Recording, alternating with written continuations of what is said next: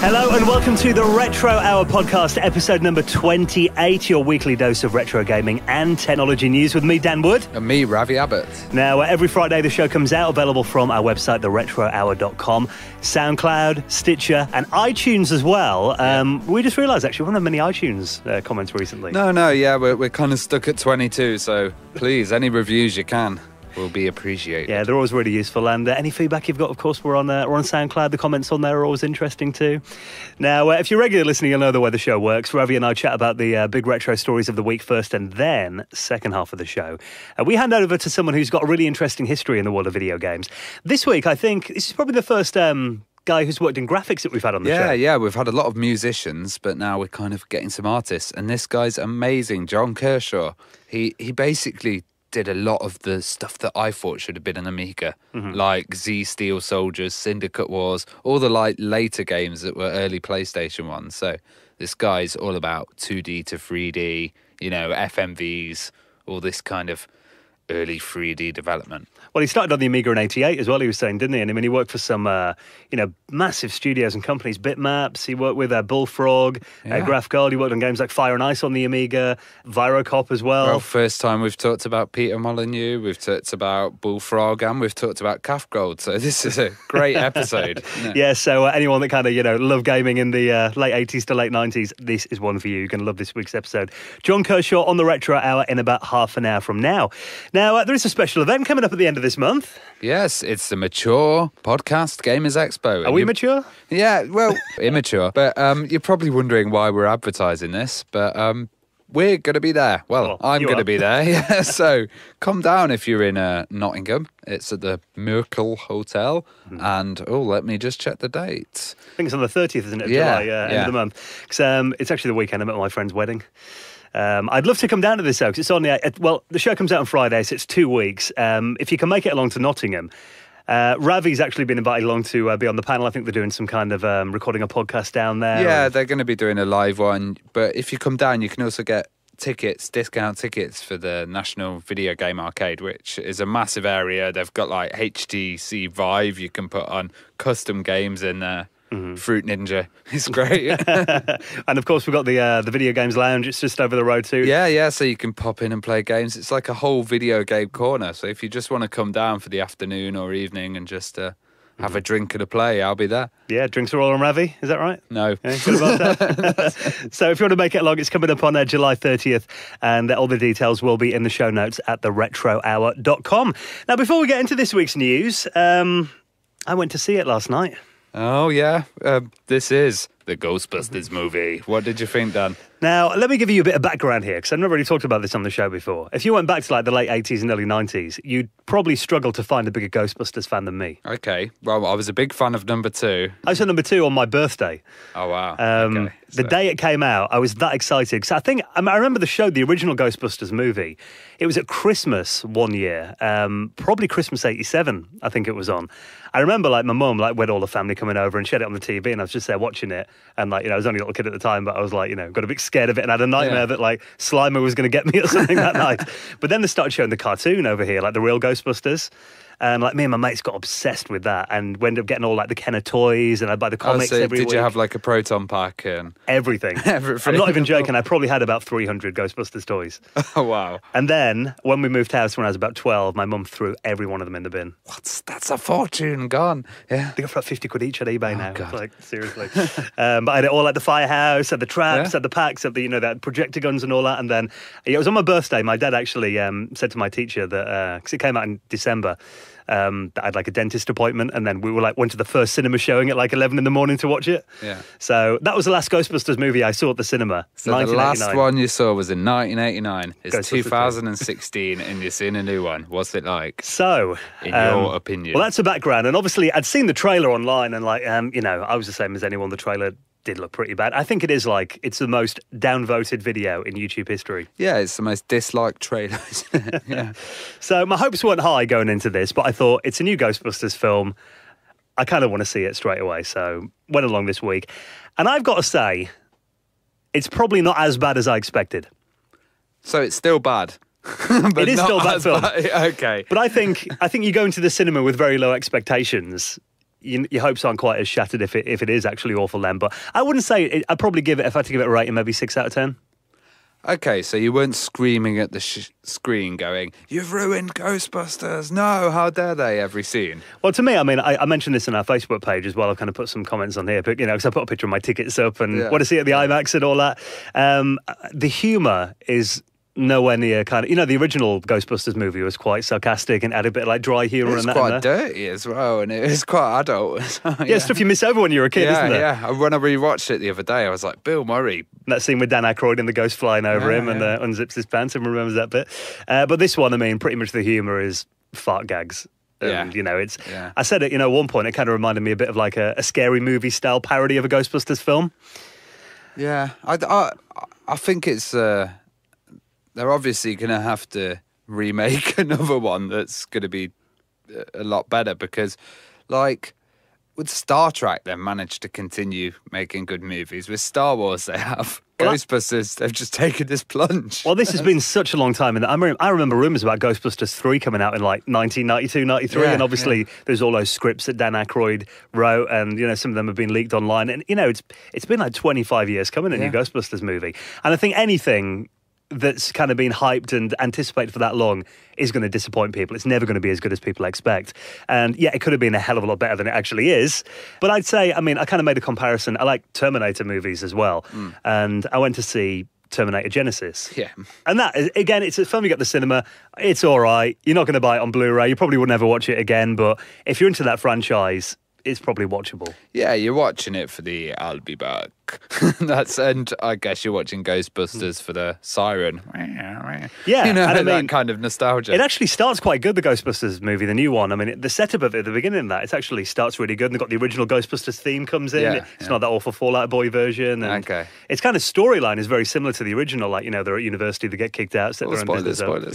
But it's all, very predictable. But I think there is actually some good bits. I mean, there's one bit where, and this is a little bit of a spoiler here, a ghost actually comes in to like a packed music concert, and then they get the proton packs out and they're shooting it and all that. And that I got kind of goosebumps thinking, oh yeah, even the proton stream looked the same as it did in the original movie. So that was kind of cool. Some of those scenes. So yeah, there's bits of nostalgia. Anyway, should we get on to gaming? Because yes, I think it was about 5 minutes on Ghostbusters. But we are the retro hour. Ghostbusters. I'm sure a lot of people loved it. Thing. And, and by the sounds of it, you were a Ghostbuster as a youth. So I had the proton pack. I was all signed up.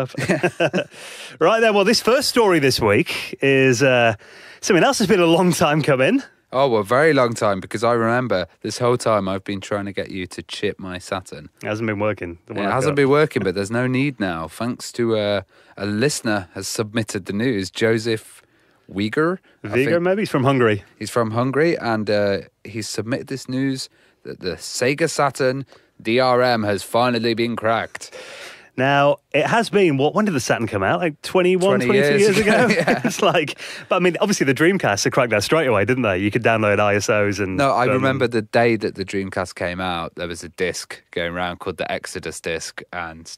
No, Utopia disc, that was it. Utopia, that was it. And you could just boot straight away. But they did a good job, obviously, on the Saturn copy protection. Because like you said, 22 years down the line, you still do need like a mod chip if you want to do CDs. But now, this guy's posted a YouTube video, and he's basically done it. His name's James Lardois, known as the internet as Dr. Abrasive. He's reverse engineered the hardware-based DRM on the Saturn's physical media, and now he's developed this USB-based loader that plugs into the video CD card slot on the back, the expansion port, and then lets you load games from a USB. That's so cool, because they had one of these for the Dreamcast, and it was through the back, through the serial, so it's serial to SD, and a lot of the music wouldn't run fast enough. So I'm hoping that this video pass-through CD slot works a lot faster, and then it will mean you could get full retail ISOs onto the USB. Well, they're looking at it here. It said it goes into the video CD card slot, and that had direct memory access. I think. Okay, so that should be fast as. Well, it reckons you can do full motion video. You can stream all that from it, so it'll be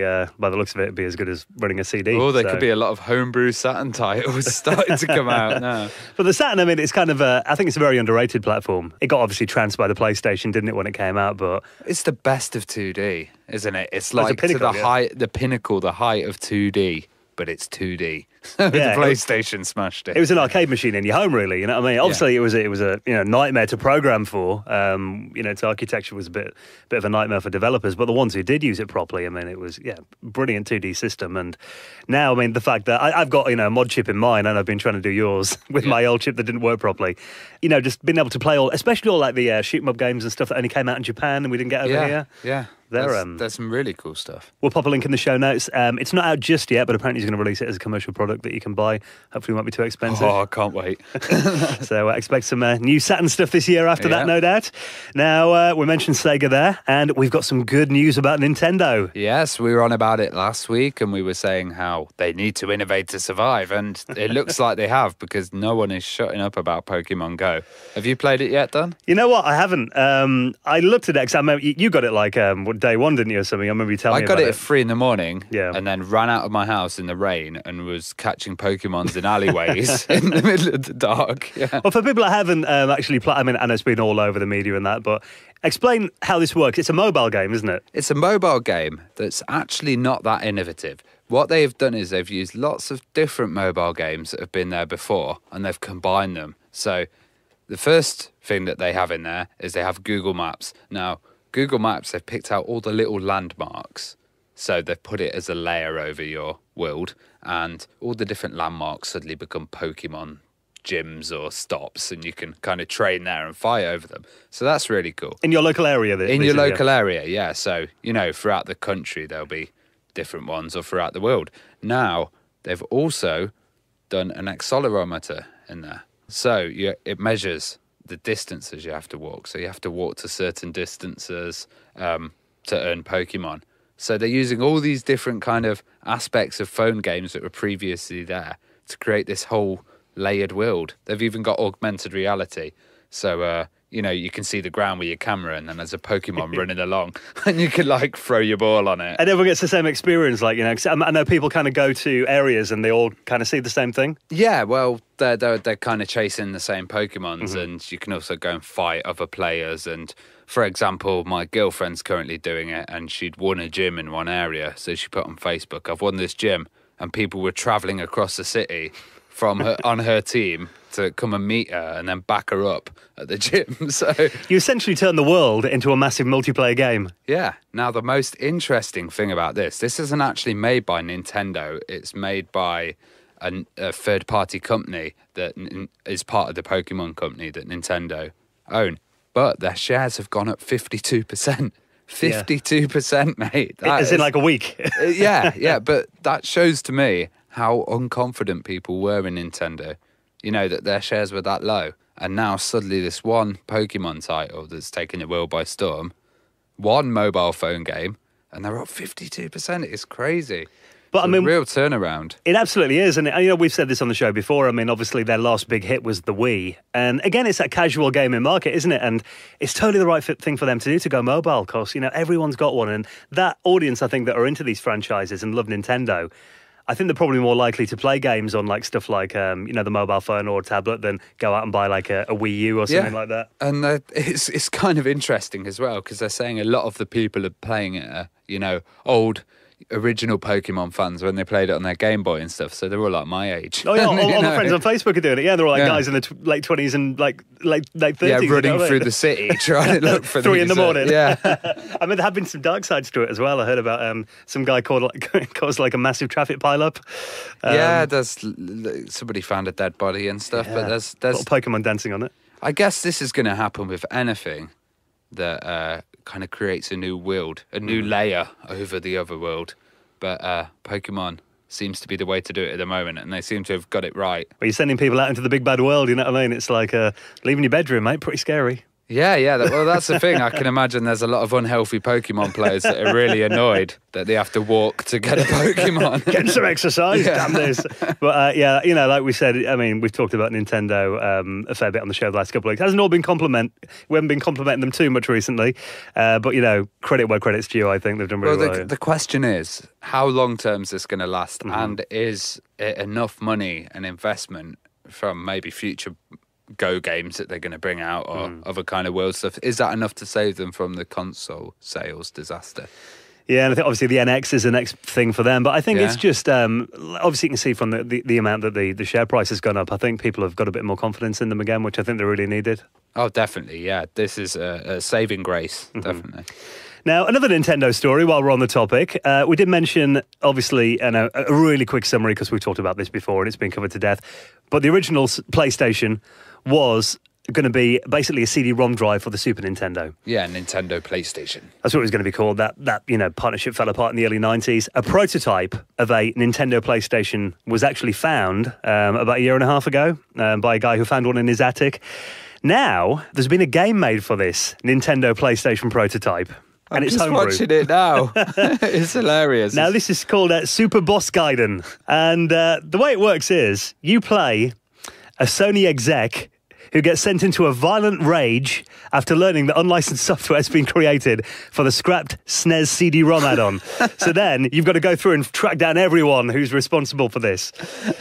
Now, this actually looks hilarious, and it's a fan-made game. The graphics, look typical like Super Nintendo. It's actually pretty well done, I think. Yeah. It's actually available for download. There is an emulator now because they've dumped the ROM of this wow. PlayStation, Cool. CD-ROM drive. So you can boot it up in the emulator, which is called No SSNS with a $sign in the middle. So I'll pop a link in the show notes if you want to find that. And you can burn it to a CDR. You can play it on an emulator, or you can even dump it onto an EverDrive, because essentially it's just a game on a CD-ROM. And you can actually play it on an original Super Nintendo too. But it will boot on the emulator as well, and the original hardware they've tried it on. So Nice. We did mention on the show before that we think it wasn't really going to add that much to the Super Nintendo's abilities, just more storage space, which it seems like that's all it is, really. Yeah, because I don't think this new game's using tons of new features or anything. Oh, no. It's just a SNES game. It's about 800k or something, I think, yeah. But hilarious game, though. And, It's a wicked concept. I like it. Now, the Amiga CD32 is a platform that often gets a lot of love and, homebrews and stuff made for it. And there is yet another one. Oh, yeah. And this is a cool one, seeing as we had Chris Hulsbeck on the show last week. This is the Great Guiana Sisters, but special edition. So, what's new with the special edition? The special edition is enhanced. It's unofficial, but it has a new soundtrack and it has improved graphics and a lovely little FMV intro. Oh, nice. Yeah. So this is all going on the CD32, thanks to our guys at Indie Retro News and is it Iraq? Iraq, yeah, he's a guy. He's on EAB, isn't he, as well? I think he's one of the main guys who puts together these compilations, but he does such a good job on them. Yeah, and this looks really cool. I always like Guyana, and it's nice to have the new one as well. It does look exactly like Super Mario World. yeah, the pipes, it's ridiculous. Yeah, even like these graphics remind me of the one on the Super Nintendo. It looks very similar to that. We did obviously chat to Chris Hulsbeck last week, and it's a game that obviously it's kind of got a bit of a myth around it because it got took off sale and all that, but it's nice to see it getting some love and getting some attention, I think, after all this time. Yeah, definitely, and we're going to keep informing you about these CD32 releases because they're really cool. We love the CD32, so we like a bit of a life being leased into an old console. There's a lot of them get made as well. It seems like they're churning one out maybe one or two a month at the moment. Yeah, I'm just looking at the moment. There's that Football Fever one, Banshee that we mentioned, and Walker. They're great. Absolutely. Now, we obviously covered these ZX Spectrum remakes. Yeah, there's been loads of them recently, hasn't there? That was about 3 or 4 now. Yeah, the last couple of years have come out. It's hard trying to keep track of how many of these different projects are going on. But there has been quite a bad update, actually, on a Eurogamer. They've been trying to chase down the one that it was the Elite Systems one. Yeah, that was the one that was on Charlie Brooker's Screen Wipe as well. Yeah, it was. Yeah, it was the Kickstarter. Yeah. Actually, it was like 2013. This Kickstarter was on. I believe it's been nearly 3 years. Wow. But it turns out that some of the people who backed the original project have still not got their hardware. Since 2013 was yeah. Wow. Well, I think the actual product was made probably a year later. They started to ship some of them out in 2014. But there have been people that are still, 18 months to 2 years later, trying to get hold of systems that they paid for. They've put quite a bit of money down on these as well, haven't they? Yeah, and I mean, I think it started from, I think something like 80 quid was the lowest one. Some people here, though, put down like £150 to get special minor theme versions of it. And, there's some kind of higher ones as well that people just haven't got, and they're trying to chase up, the guys who are behind this. Has there been any response from them or anything? Well, so far, Eurogamer have been trying to track down the team behind this. Obviously, it was Elite Systems. They're still selling it on Amazon, stuff like that. They've still got it listed. So they've been trying to get hold of them. Steve Wilcox, the guy's name was, who was the main guy behind it. Eurogamer actually got a reply from him just saying he's not going to comment on it at this time. Well, that's from what I've seen. We'll have to keep an eye on what goes on this. I've got a feeling this could be Coleco Part 2. Yeah, it's not looking good, I've got to say. And it's some people have received them, though, which is a weird bit. Okay. So it's not like it's, vaporware. There are some of them out there as well, but I think... Just not all of them at the moment. Or maybe they've got just one bloke who's sitting there packaging them. Well, from what I've read... really slowly. I mean, some people on the forums and the Facebook groups have said that they used like a company to make the keyboards and stuff like that, and apparently this company ran into problems with getting parts and that kind of stuff. Okay. Which, this kind of stuff happens when you're doing small projects. It's a supply problem. But let your backers know. Yeah, let your backers know. Keep them updated. They've given money. They want to know what they're going to get. And it's just, obviously, I think in our community, we understand that these are small teams that are working on stuff, and people will give you a lot of leeway. If you're like, look, guys, we're having problems with it. Give us like another 3 or 4 months. We'll update you again then. People are more than happy just to be like, oh, that's fine. We understand. I think it's when you shut down, just don't say anything. That's when people start to feel a bit annoyed. Start to worry, because then they start to second guess everything. Yeah, and it's like, and I think it puts people off other Kickstarters as well. And Kickstarter is such a big part of like the retro gaming scene these days. Yeah. So hopefully we'll get a good outcome on this. We'll keep you up to date if we hear any more, and we'll pop a link if you are one of the people affected by that to that Facebook group where you can chat to other people. Now, I thought this was quite interesting on PC Mag's website. Have you seen these pictures of abandoned arcades? No, I'm just about to have a look. Well, there's a guy who's an urban explorer. Oh, okay. So these are guys that break into empty buildings and take photos and stuff. Yeah, well, there's this community of them, and they've actually got into like places that housed old arcades. And there's some quite frankly heartbreaking pictures here of like old 80s and 90s arcade machines that have kind of decomposed and fallen over the side, and the glass screens have all smashed out of them. I just want to go in there and do them up. It's just like, oh my God, they've got an old centipede machine here, and they've got like all the old Atari ones. Oh, this is so tragic. It's insane, isn't it? And looking at it, I mean, yeah, there is old Atari games here. There's like an original 1980s Outrun machine here as well. It's, the monitors all collapsed in and stuff like that. But it's crazy that, these machines are actually worth a fair bit. And there's kind of pictures from abandoned arcades all around the world. One not too far from here, there's a place called Low Hall Mill in Leeds. And there is an old a cocktail table of a game called Moon Alien Unit that came out in 1980. And it was kind of a competitor to a Galaxian, like a Space Invaders kind of game. How big's your car, Dan? I was going to say, how come people haven't nicked that in like 30 years? Because these are actually, they go for a fair bit. Yeah, you could probably make money back on petrol. We're not suggesting anything, guys. And I know if anyone is an urban explorer, I've got mates that do this, and they, I think they kind of have an unwritten code that you won't tamper with stuff that you find. Okay, so you leave it in its death place or its natural. But looking at some of these here, there is a really nice picture in the end of this gallery, actually, of one of the arcade machines, and the sun's kind of shining on it, and it makes it look like the artwork's all illuminated and stuff as well. So it's, but it's crazy just to see that obviously these companies have long gone and these buildings have all decomposed, and probably they considered these things too heavy to move, and probably they thought, no one's going to be bothered about that in like 20, 30 years. Yeah, no, now they're relics of the past. Yeah, so and they're just there, rotting away in these dusty old warehouses and things. Well, another thing that you can do to kick your machine into life is not arcade classics, but you can get all your old Game Boy classics, and this is coming with the summer update of the Xbox, and it's basically every single Game Boy game, Game Boy Advance game, and Game Boy Color game for free on the Xbox without paying a single penny. Now this is because they're opening up the Windows 10 store on the Xbox One. Yeah. I mean, I've kind of read a bit about this. And is it going to be the full Xbox One store, or is it just going to be kind of... Because, I mean, there's stuff on there, people are saying, obviously, this is an emulator that's available for Windows at the moment, that they're saying, you'll be able to install that on your Xbox One. And well, they were saying you can also get the 360 titles and the Xbox Classic ones all for free as well, so... Well, there is a guy on Reddit who's already doing this with the Game Boy game, so it's working at the moment, apparently, on the the beta kind of dashboard. Yeah. But there are also stuff on there like like torrent clients and that kind of thing as well, and maybe stuff like UAE and if Vice it's the Windows 10 store, then yeah, there's a massive uTorrent client on there. There's loads because I use that on Windows 10. So, and I guess what they're trying to do is They're trying to get popular like the PlayStation Network store, because they're probably not that popular, to be honest. Well, so they're giving away all of these games and, to tempt people in. Well, I see it as more of like Microsoft trying to bring Windows and Xbox platforms together. I mean, you look at the Xbox One now, it's essentially just a PC in a little case, isn't it? Yeah, yeah. So I reckon, Xbox will just become a name for Windows games. Well, also, that's what they're trying to do with this force of Windows 10 and everything. Yeah. Because it's easier for them to have everything. Well, one of the big announcements I made recently was that every time you buy an Xbox One game now, you'll get a free license for it on Windows. Ah, okay. Yeah, you see. So it's just platform wars now, isn't it? And no longer hardware. Who'd have thought the PC gaming would have such a big comeback, though? Do you remember like 10, 15 years ago, everyone thought he was dead? Totally dead. And then the indie scene. I was like, Steam, what are you guys doing? Piracy, it's great.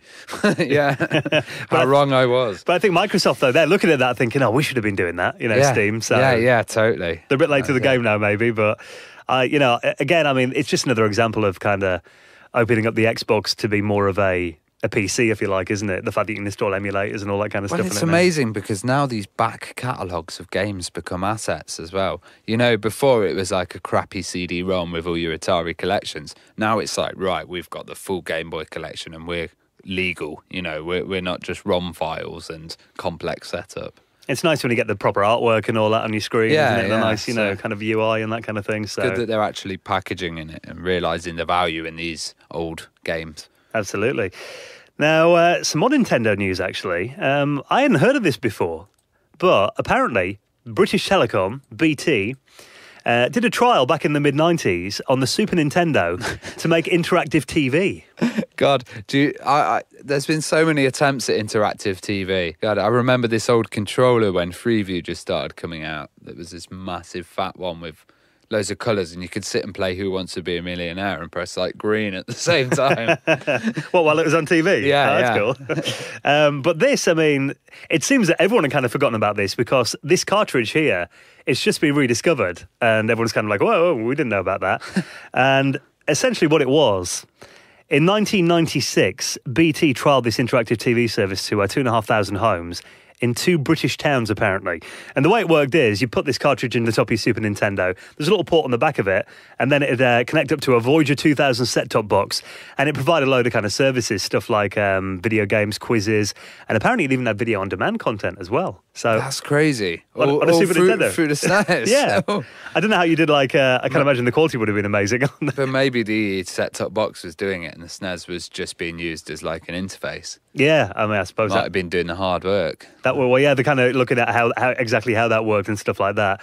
And they reckon the idea was scrapped because obviously BT did like Open TV after that, didn't they? Yeah. But it's quite an interesting discovery though, and they're kind of looking into whether they're going to dump this ROM and maybe look at the software on it and see how it all worked again. But it's well, I love all the kind of pioneering phone technology and stuff like CFAX as well and all of that old stuff. It's great. I used to be a bit of a phone nerd back when I was a kid. I remember going into, I think it was a BT shop we used to go into like on a Saturday, and I remember there was like an Amstrad video phone, probably the first ever one. Yeah. And they had a demo of it, and like my mate got to the other side of the shop, and like you just kind of pick it up and you'd ring it'd say ring this number to try it out. Then you'd see your mate at the other side. It was like really low resolution, about like 16 colours, and you're all blocky and stuff like that. But I was like, wow, that's amazing. I used to do very naughty things like open those boxes on the road with all the phone switches in and stick stuff with crocodile clips in there. Yeah. I won't really go into it, but yeah, monitoring phone calls as well. Could you listen to it? Yeah. I remember because I had a neighbour actually who had an early, analog cordless phone, and if I tuned like an FM radio to the top of the dial, you could hear a phone call and that kind of thing. Seriously, we used to have this old black and white TV, and if you connected the aerial with a cordless phone, you could scan on the TV and pick up all the conversations in the local area. It was great, yeah. We just listened about weird stuff. And digital ruined it all. Yeah, digital ruined it all this encryption. So, it's quite cool. I mean, I just love the fact it's kind of like a digital archaeology, isn't it? Discovering all these kind of relics from the past and things that people forgot, which I think is quite cool. Yeah, and all these like how easy it was, just to play around with big systems, Right, well, listen, guys, thank you so much for checking out the Retro Hour this week, episode number 28. Everything we've talked about will pop in our show notes, as always, at theretrohour.com. Do subscribe on iTunes if you listen there, and leave us a comment. We should maybe do something in the future. Like, I know we've got a few companies talking to us about maybe giving prizes and that kind of thing. Yeah, that would be good. And maybe we'll be releasing some exclusive photos of stuff and stuff. So. Yeah, we've got some nice ones today, haven't we? Yeah. Oh, the cover of today's show, you may notice a rather nice girl in that. That is Katie Price Jordan sitting on John Kershaw's nap. For the next half an hour, then, we're going to get the story of his involvement from the early days of video games through the Bitmaps, Bullfrog, Graftgold, all of that. So stay tuned. John Kershaw on the way for the next half an hour, and we'll catch you next Friday. See you next Friday. Welcome to the Retro Hour, John Kershaw. Thank you so much for joining us. How are you? Fine, thank you very much. After getting over a cold. Well, obviously you've got a very rich history in gaming. We thought you'd have some very interesting stories to tell us about on the show. So we start right at the beginning though, John. What was your first experience with a computer? What got you into it all? Well, it goes back, actually, when I had a grandstand, if you ever remember them. Yes, I do. It was an old black and white, and it was ping pong, all that sort of stuff. And then it went up in the world to an Atari, which was fantastic. It was colour. It was still like a Mode 7 graphics, but it was great. And one of the best games on there was, I think it was Empire Strikes Back, I think, at the time, which was terrible graphics. It really was. And then I was kind of at school, obviously doing programming. I used to be a programmer as well before becoming an artist, and found art very easy. Took over from doing art, wanted to reproduce that kind of effect what you saw in games because everybody else was doing it, whether it was on Spectrum or BBC. Ended up with a BBC Micro. Trying to do graphics on a BBC Micro was near on impossible. Couldn't work out how anybody ever did any graphics on a BBC, even on a Spectrum, other than typing it in a little grid and typing it in by hand, which took forever, which was no good for an artist. And then basically from that I went on to college to do product design. And we used things for CAD, so that was kind of the closest I ever got to do anything to 3D. Came out of college doing art and design or industrial design, and a mate of mine who was a programmer, and this was my first big leap into the Amiga. He had an Amiga, he was a programmer, I was the artist. We both couldn't get jobs at the time, so I was producing artwork for a game we were trying to do ourselves, and he was doing programming. And we'd share one Amiga around his house with his mum bringing cups of tea, cake and various other things up. Basically carried on from that in the games industry. So that's way back in 1988, 89 maybe. Wow. So that's a long time ago, yeah. So it was really the 16-bit era then that you really got into doing graphics like properly for games then. Yeah. And what kind of stuff were you doing before before Graftgold then? Were you was it like the demo scene or was it just things for personal use? Oh, it was just personal use. Yeah, I mean, I didn't really... I mean, put it this way, I did everything I did for graphics was... I mean, they looked really flash graphics. Everything was realistic. It was marker pens to concept artwork to using 3D stuff, which was really basic 3D stuff then. But you could make stuff really look cool. And then you got hold of an Amiga and you had 8 colours or 16 colours to do something in, and you couldn't... It was very difficult to reproduce that effect. I mean, BBC stuff... I think I did some Mode 7 graphics for a game that we did. I can't remember what it was. Some basic thing I did. It must have been just after school. They were like teletext style, weren't they, Mode 7? It was, yeah. Mode 7 was. You had Mode 0, which you could barely see on screen because it was so flickery and tiny. And Mode 7 was, it was just blocks. I think it was 7 or 8 colours you could have, I think, if I remember rightly. So I saw that you'd also done some backgrounds, like parallaxes for Fire and Ice and stuff like that. Yeah, Fire and Ice. That was the AGA version. Yeah. So would that all be in like D-Paint and? That was D-Paint 4. Oh, nice. And that would have been probably they've been on the 1200. We would have drew them on the 1200s. We upgraded from 500s to 1200s when they all came out, and which were a nice dream because what you could do, because PCs were starting to take off at that point. They were only like 386s or 486s, I think, at the time. And you had PC discs you could put into an Amiga 1200, which of course you couldn't do with a 500. So you formatted a disc to PC format, and you could transfer files between PC for any map editing we used to do on the PC. So everything from things like Fire and Ice would have been map editing on a PC, not on an Amiga. With cross to DOS, was it? Yeah, 720K discs, wasn't it? They were, yeah. The little black discs, the first ones, yeah. Not the big 5 1/4 inch ones, which I remember from school. Oh, the actual floppy ones.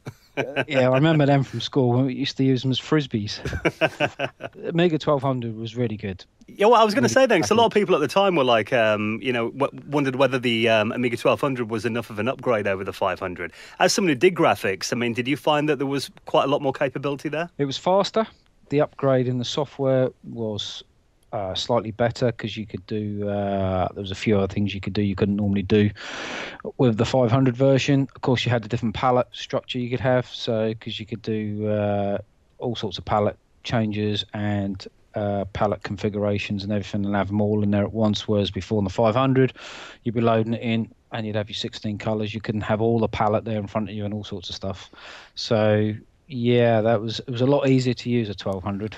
So were you using the Amigas to also develop on other systems? So kind of using it to develop the art and then sending it out to different systems? Oh, actually, yes, you are right. There were Mega Drive stuff. So we did it for Mega Drive Master System.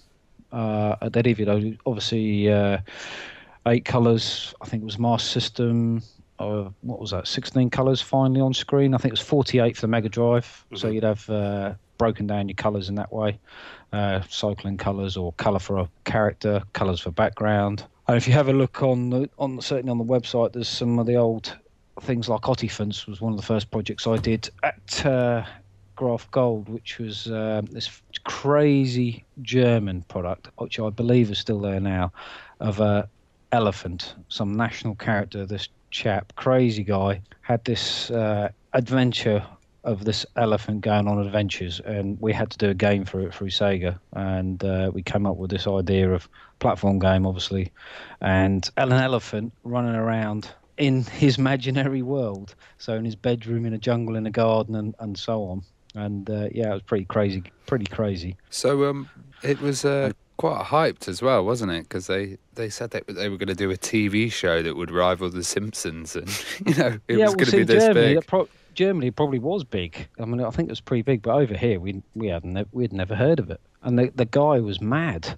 He really was mad. Whether he's still going or not, I don't know. But he was a cartoon artist as well. He just sketched stuff down in front of you. But I think he wanted to translate that on screen, which of course the technology wasn't there then, so you couldn't really do it, and you couldn't do kind of the animations that he wanted either, because you're pretty much limited to what you could do. So yeah, so Amiga 1200 used to produce work on there, whether it was for an Amiga game or whether it was going on Master System, Mega Drive, even Game Gear, I think.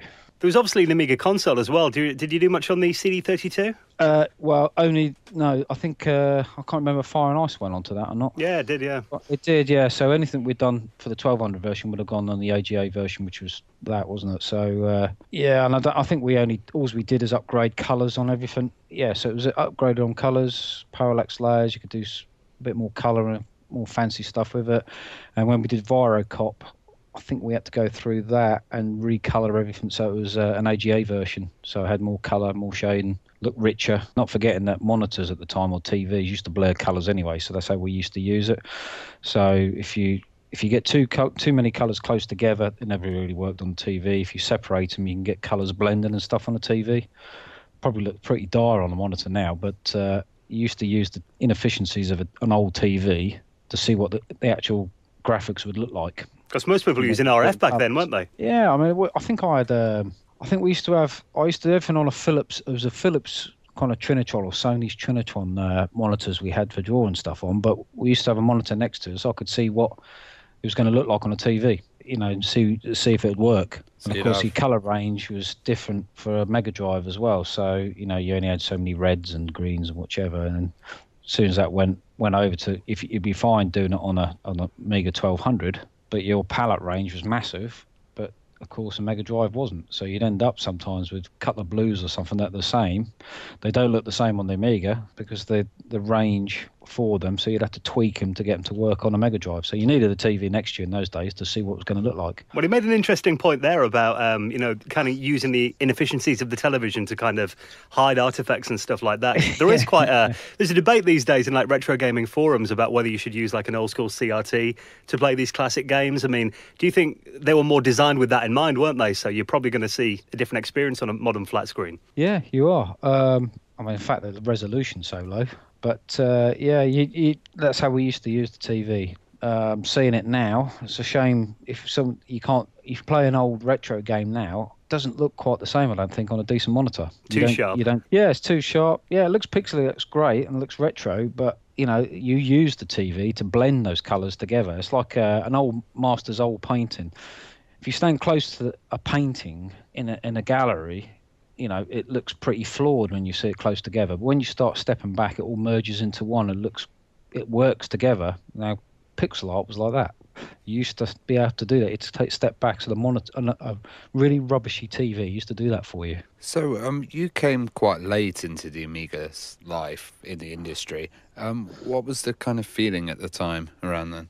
Well, I mean, I was there 91 with Amiga, 1990 with Amiga. So. Yeah, I mean, it was fine while we were at, I was at Graftgold, the time I was at Graftgold. We were leading towards PlayStation at that point because we had development kits, the blue development kits we had for PSX, as it was known at the time. And we were slowly moving over towards that. And, all of us had the feeling, was it going to take off? Because the biggest game machine was an Amiga.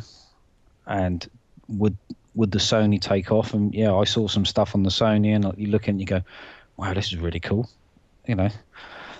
Whether it was as big as leap from the Amiga at the time when the first products come out, I'm not entirely sure. I think the Amiga still had it. It was only when you had things like perhaps Tomb Raider turned up, went, oh, hang on, there's this nice lady running around in skimpy pants and solving puzzles. And I think Sony just got it right with products. With the actual right title, and Amiga and developers just went that way. They went, oh, hang on a minute, we want to do that. We've got to come up with something which is as cool as that. Otherwise, we're not going to sell our stuff. We're not going to sell our products.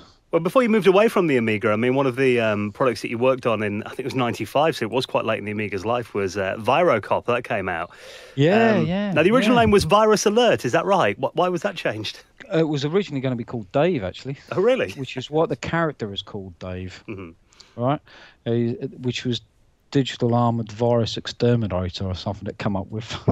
It's terrible now when you think about it, but I think it was the same time that I think we were publishing through Warner, and at the time I think they were releasing a film called Dave, which was the American President film, I think. So for some reason they didn't want to call it that, so we had to come up and change the name. And I can't remember if it was us that come up with that new name or it was them. And that's the only reason the name changed. And that did come out, like I said, 95. That was kind of a year after Commodore went under. I mean, were sales a bit disappointing then? What was kind of the feeling? No, sales, I remember it doing really well because at the time, Mike Montgomery, the Bitmap brothers, they had Chaos Engine 2 going at the same time. I remember being at ECTS and we had them both on the same stand. And we did rather well out of it. And if I remember, sales did really well out of it as well. Marketing, everything. I think we did all right on scores, if I remember rightly, as well, for reviews. Perhaps it was just a different product. But we'd been fine if we had been a couple of years before or a year before. We'd probably done even better. But the fact that, it was towards the end of it, we probably pushed what you could do with Amiga in that type of game. Looked great, played well. And, you can still look at lots of sites all over YouTube and everything else where people releasing videos of the game still that they play it, and talk about the game. So it must have had some impact on some people. Absolutely. Well, you mentioned the PlayStation when you first saw that. I mean, it's crazy to think now that people were actually quite sceptical about Sony, who at the time was seen as like a TV company coming into the gaming industry. Tell us about these early PlayStation development kits you saw then. What were they like? I remember seeing, actually, I went along to a Sony presentation of the PlayStation 1, and it was a launch, and their PlayStation PSX must have been the size of a fridge. It was massive. It was just boards. There was nothing there. Don't even think there was a real controller, and they were showing all these flashy screen things on screen, and there was some sort of 3D demo that they had. It was all singing, all dancing, but there was nothing there. You really didn't see anything. you had no idea what this thing was even going to look like. Not until, must be, I don't know, a few months later, we ended up with one of these blue PlayStations turn up, all under security. You had to sign all sorts of NDAs and things with Sony, which of course Steve Turner did, and you had to sign your life away. This kit couldn't leave the building, all sorts of clauses that they had. And I think the first demo we had on there was Ridge Racer, actually, I think, which was pretty cool. Well, from someone who did graphics, I mean, was that kind of a massive leap forward? The fact that it kind of everything moved from 2D to 3D when the PlayStation came out. Did you find that changed the way you worked a lot? Yeah, because everybody, certainly the artists, we all start to use 3D Studio, even if we were doing sprites, we were modelling everything in 3D. So the move from sitting there pixelating, drawing everything by hand, which took forever. Still can't believe I used to do that and take hours doing all that, to knocking something out in the 3D model and then just rotate it the 8 spins or 16 spins or animate some legs or arms or whichever you needed to do. And you could just knock this stuff out in half the time or even less for what you were trying to do for a game. We used to even render off backgrounds and stuff as well. And yeah, you might have less colours or everything else you needed, but you'd still clean it up, whether that's going on a texture or whether that's going on even in an Amiga game. We were still doing some stuff. I mean, one of those screens I did for parallax layer for Fire and Ice, the ship with the big ship. I mean, I just drew that, and that was when I think scanners first come in. We had this really expensive scanner, so I just drew it, scanned it in, and then just cleaned it up in D-Paint 4. It's a great chip. Yeah, I've still got the original artwork somewhere. Nice. Be worth a bit now. It's not probably worth anything, is it? You might be surprised. Yeah, Fire and Ice CD32 copies are very expensive. Are they? Yeah. So, Bitmap Brothers, one of the last projects you worked on was Z with them. Yeah, Zed Steel Soldiers, yeah. Yeah, and that was intended for the Amiga originally, and then kind of went into the PC. Right, yeah. Well, you've got Zed, which was the original, right? Yep. So there was Zed, which could have well been intended for the Amiga. But the only things I did with Zed, because I was at Graftgold at the time, and I knew Mike, they had me doing a load of storyboarding and designs for the ships and stuff, and some of the vehicles and various other bits and pieces they had in the game for that. So the physical pixel art, I didn't do any of that for Zed. But the kind of the crossover as we were moving over into all the 3D stuff and the concept stuff, I went down that road with Zed. And of course, many years later, then we had Zed Steel Soldiers turn up, which was a 3D game, which was very far removed and different than the original Zed. Were you responsible for the image of the robot, kind of general with the big cigar? Which one? I think there were many generals. So the newer one, yes. The older one, no. Okay. The older one was done by Terry Cottrell, who used to work with me at Graftgold, and then Mike poached him, and he went to because in those days everybody knew everybody, so you can move around in the industry really easily. Yeah. And Mike poached Terry, who was really good on doing 3D stuff and did all the FMV stuff for Zed, with Brad and Alan in it and Zod. I think we must have been one of the first, certainly without the group, because there was ourselves, Graftgold, there was Sensible, obviously Bitmaps, and I can't think who the other one was, that were in the whole group together because it was part of Renegade. And we must have been one of the first that had 3D packages to do some of this stuff. And there was this transition of, again, pixel art to kind of 3D stuff, and this is when all the big 3D stuff, and everybody went, we want to spend loads of money on FMV. Yeah. And everybody got into spending lots of money in FMV. Now, I'm sure Michael probably told you how long that took to do that intro, all those intro stuff for Zed. It went on for years. I bet he hasn't told you the full amount of time, did he? And the cost. No. Put it this way, it went on for years. Well, another amazing kind of FMV and really good title that I think should have been on the Amiga was Syndicate Wars. Oh, right, yeah. And I heard that it had started because Michael Mann had done a small 3D demo and was just showing people in his office, and they were like, what's that? He's like, oh, the new Syndicate game. Did you see that demo at all? Or no, were you around? I started just as EA took them over. So it probably was there in the office. I joined, couldn't have been more than about 30 people there when I joined Bullfrog. They were just doing this big, massive recruitment drive because EA had took them over. So it suddenly expanded very quickly. And there was loads of projects on the go. Gene Wars, the start of Syndicate Wars that was getting played with, and Creation and Dungeon Keeper was on the go. And I got involved in Creation, which was the Magic Carpet engine. Have you ever heard the story of Creation? No. This with Peter Molyneux? No, Peter was doing Dungeon Keeper. Yeah, so the head artist on actually or running the project Creation was certainly the head artist was Paul McLaughlin, who's was Lionhead Studios and wherever he is now, Toucans, is it maybe? I can't remember now. Yeah. But basically, what it was using the Magic Carpet engine, and what it was there was a distant world, and it was a kind of an eco game where you flew from Earth, you got to this planet, and you had to go and rescue life on the planet and rebuild the life on the planet in a submarine, defending underwater creatures and building cities and so on. It's very similar to Magic Carpet, but set underwater. But EA ended up canning it after spending a fortune, and lots of us doing lots of flashy FMVs and 3D modelling, and it got canned. So I'm sure you could probably dig something out on the internet about Creation and find out what happened to it.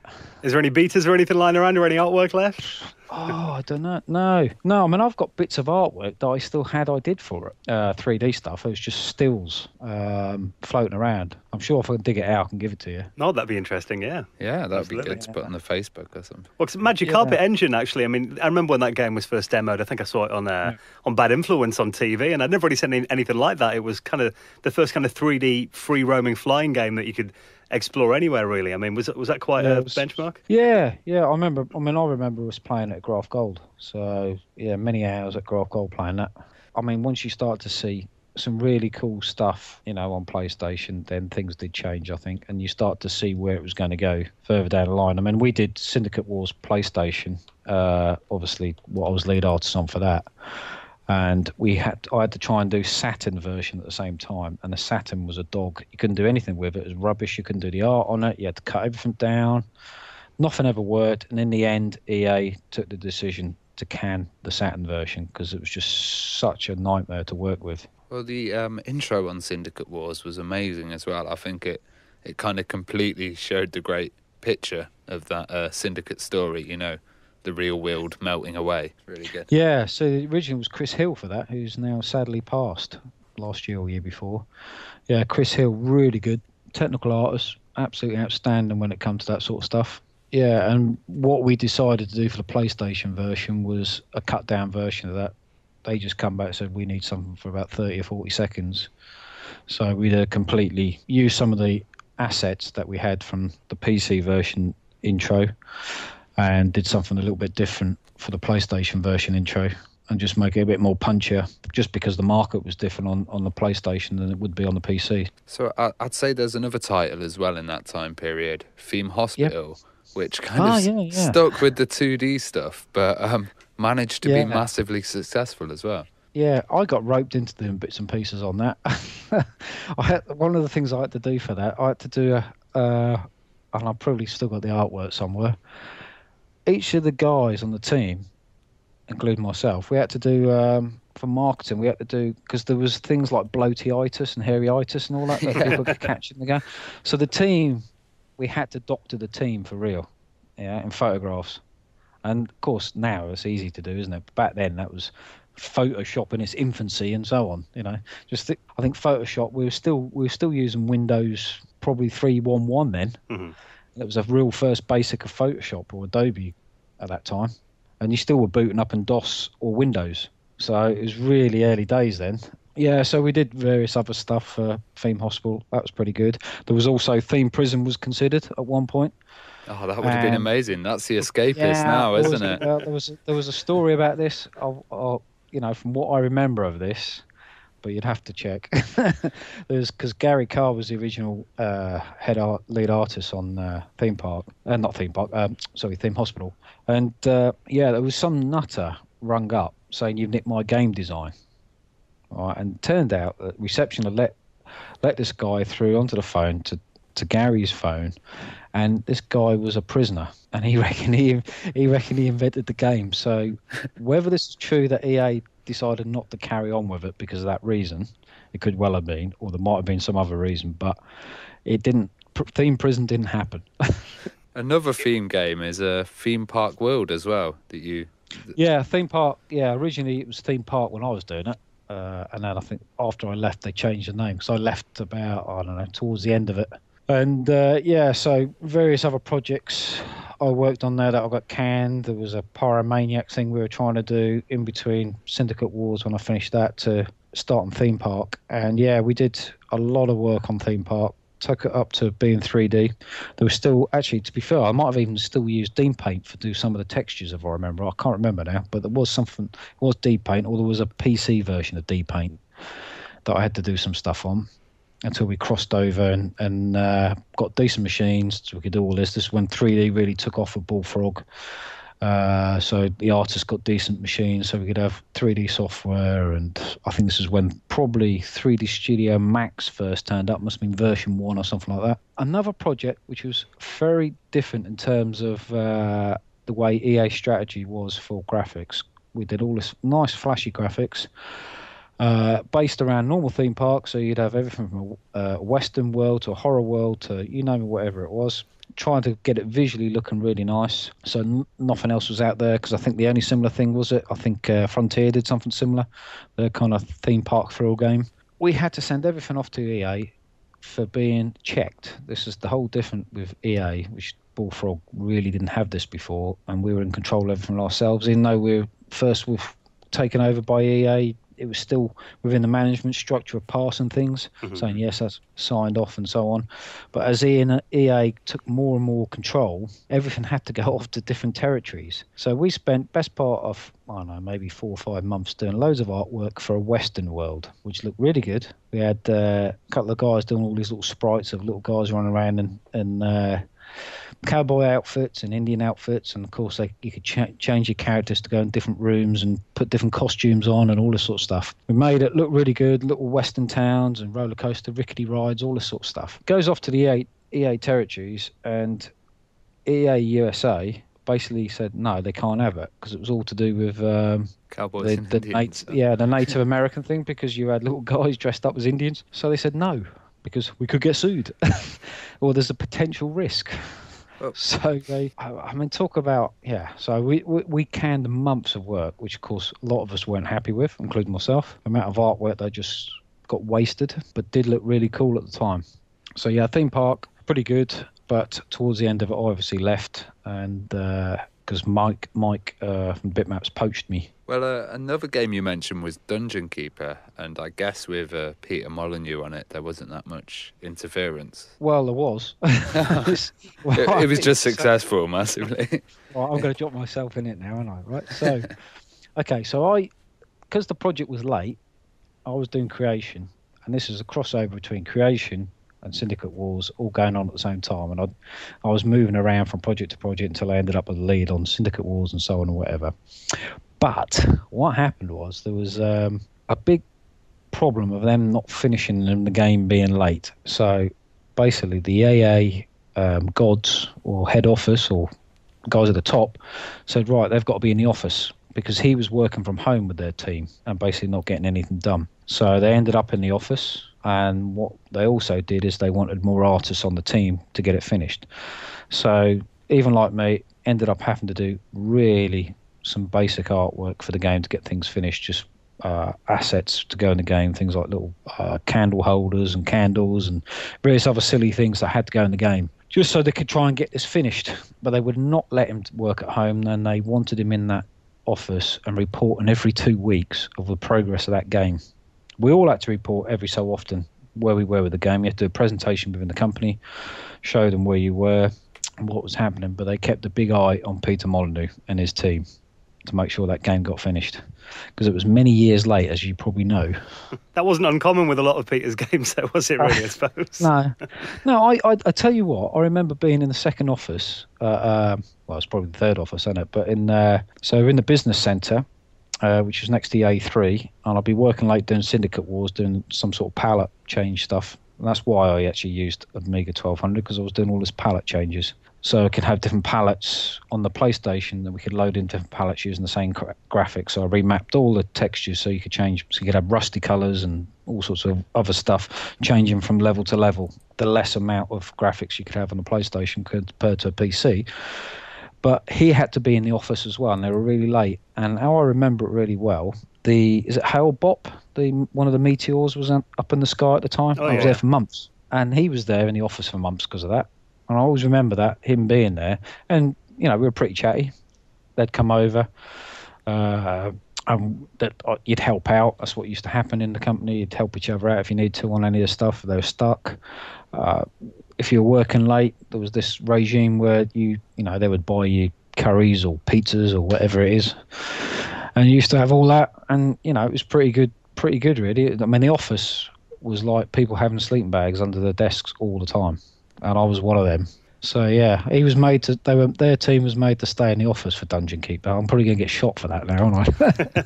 Well, what was that? What was Peter like as a guy then? I mean, did you work closely with him? What was he like? No, I didn't really work with him on the team, but there's other guys that worked with him. Some people liked him, some people didn't like him. I can't say one way or the other. I never had a problem with him really, but he was always very good. If you had a question, he was very good at answering questions, as you probably gather when he interviews. Yeah, he was all right. I always found him helpful. I didn't really have a problem with him. Some did, but maybe they were guys that had been around a lot longer than me at Bullfrog. So Bullfrog was a great company. Like when I was a kid, nearly every game that came from Bullfrog was decent. It must have been quite mad, kind of seeing it end. Yeah, well, it didn't really end though, did it? Because what happened? It got absorbed. It got absorbed. Yeah, that's it. Yeah. Because I was there when Westwood got taken over as well. So we all got taken to Woking Odeon, I think it was, or something like that, one of the big cinemas. And there was this it was all this hush-hush, you're all going to get ferried down there. So we all got down there. And at this point, EA was about 250 of us. So, Bullfrog got to about 250 of us, maybe more. And we'd outgrown the studio that we're in. And we all got taken to the cinema. They just hired the cinema and they did this big announcement. Les Edgar and whoever exec were there. Did a spin out. We bought Westwood, and then Westwood just disappeared as well after that. They all vanished. There was Origin as well. I think they bought Origin, didn't they? All the Wing Commander stuff, and that just disappeared as well. The only thing I remember from that is they had some code for turning FMV. They had a really good way of getting FMV working on a PlayStation. So the FMV I did for the PlayStation for Syndicate Wars, I used that engine to do that and compress it. It was really good. So that's about as much as they paid for, probably, for all that technology, and then it just vanished, didn't it? Nothing happened with it. I mean, you mentioned FMV there, actually, because, I mean, that was quite an interesting era in gaming. So, I mean, I think it all started with that Mad Dog McCree game. Do you remember that? The cowboy one? In the arcades. And after that, everything needed like an FMV intro for like about 2 or 3 years. What did you think of that era then? Did you like it, or were you happy when it finished? No, because if you're an artist, because I'm a kind of a bit of a general artist, so I can do pretty much anything really. Whereas now you're kind of blinkered. You're either a character artist, an FNV artist, a character artist, a texture artist, or lighting, or whatever it is. Now, if you go back to when I started, you got to do everything, which was great. And certainly when it came to FMV, that was artists loved doing that. That was their thing. That's what they wanted to do. Everybody wanted to create models and render them off and do all that cool stuff. So yeah, it was really good for people like me. That's what you wanted to do. We were always messing about in the office doing things like that, small snippets and bits and pieces. But any game, any chance we'd get to do anything. Now it's obviously on a massive scale, and you just couldn't do it yourself now. You just couldn't do it. You need massive teams. I remember some studios tried to do it with like just camcorders and stuff like that. You look back on them, they haven't aged very well. No. Well, in fact, my FMV from Syndicate Wars PlayStation looks a bit ropey.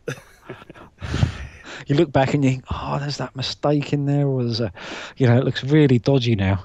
At the time, that was jaw-dropping, because you'd never seen anything like it. Yeah.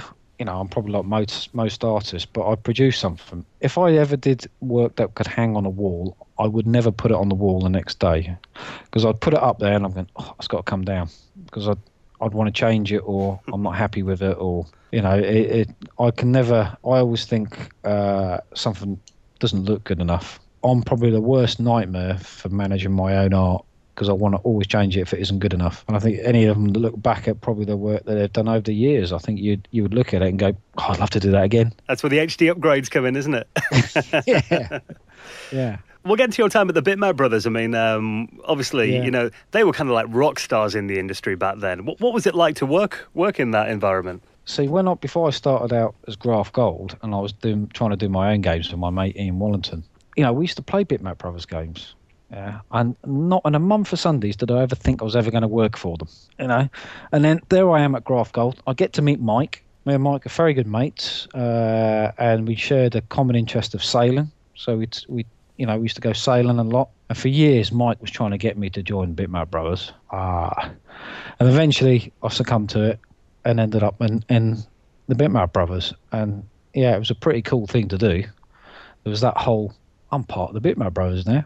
Very different than being at Bullfrog. Mm-hmm. The whole corporate thing wasn't there. It still had a little bit of that whole, probably that little rock star feel to it. That really kind of like pop era, isn't it? Well, they're very strong in image, weren't they? You'd all see them in the magazines with the shades on. You know, there's obviously the infamous helicopter picture. Yeah, we still had those photographs taken when I was there. There are a few floating around. Yeah, when I had hair. Well, obviously around that time, they kind of made a big deal about the Bitmap versus Sensible kind of, you know, little like friendly war they had going on. What did you think of that at the time? No, I didn't really get involved in that, to be fair. Or no Jobs and obviously no Mike. So to be fair, I didn't really get involved in any of that. It was just, I mean, I was probably still at Graftgold then when that was going on between them two. So we were kind of the underdogs anyway. Just looking at those guys up there, thinking we want to be part of that, and obviously in the end I was. But I mean, they're the best of mates, those two. So it's like, you know, we're always out having a drink or whatever. So it's just the way it was, isn't it? Yeah, I kind of got the impression that they were very like you said, the rock star kind of thing. It was image was quite important. But it was good fuel for the magazines as well. So yeah, absolutely. You know, they loved it. I mean, come on, after the titles that they had with the soundtracks on them, that was all part of it. And then you get Jobs trying to do it in, you know, with the war and everything on cannon fodder and stuff. Yeah. So it was back and forth all the time, wasn't it? I was trying to outdo each other that one, Steph. Yeah, they were. Yeah, and then, you know, that was good. I think that's good. I think that, one, is refreshing, but I think that kind of rivalry is good. Yeah, competition creates creativity. Creativity, yeah. Yeah, it does. Yeah, absolutely. And I think that is a good thing. So I didn't get involved in that side of it, but, you know, I would say that's a good thing to have that. You know, it's the yin and yang, isn't it? You know, but the yin and yang kept swapping around all the time. Well, obviously, I mean, we've covered a lot of history here. There might be people listening to this who are interested in getting into maybe, you know, doing game graphics. Is there any advice that you give people who are thinking to get into it these days? This will be controversial. Don't go and do a computer games course at a university. It's got its place. You know, even from when I was, we will be hiring, so when I was at Bitmap Brothers, and we'd get artists come in that have got MAs and this, and they've got all this sort of stuff, and they just think that they should have a job because they've got an MA or a degree, and they think they've automatically got a place when they walk through into the games industry. I ended up hiring guys that had no qualifications, but they were bloody good artists, and you know you could work with them. And for me, that has far more respect than just getting a nameplate saying I've got a degree. You can't kind of sit down and just be like, oh, I'm going to be creative now. You know, you need to live it. You can't. Or, you know, we've had artists in the past and at EA and at even Bitmaps, and they go, right, here's my finished bit of work. It's on the schedule. It says, oh, X, Y, and Z's finished. That's my part. I'm moving on to this now. You go, yeah, it's great, but could you do a bit more to it? Oh, no, I've finished. This is what it is. You go, well, it's not quite right, is it? You know, it needs a bit more work. It's not really the direction we're going in. You know, it needs this. Oh, I didn't think about that. And, you know, this is where you need them with a little bit of extra sparkle as well. The guys that are there at 4 o'clock in the morning in the paint package, they're the ones that do it right. Yeah, I'm not saying it's a good thing doing that, but, you know, I think you're either born with a bit of talent. You know, you can learn things. You're either born with it or you're not, I don't think. You know, you need to be able to have it in your blood to be able to do it. What about you, John? What are you up to these days then? Oh, I'm still doing graphics for various mobile games, and I do a lot of commercial artwork outside of games, which I can't talk about, but because they're not a games firm, they actually want it to look like game art. So, which is really odd. And the only reason they want the artwork, so it looks like it's a game, but it's nothing to do with games at all. We've been chatting about this in our show recently, that kind of like those old school kind of, a lot of pixel art and stuff seems to have come back and be really cool again these days. Yeah, it is, but so time consuming. When I sat there for hours, used to do pixel art, I thought nothing of it when I was younger. I do it now, I'm thinking, God, this takes forever.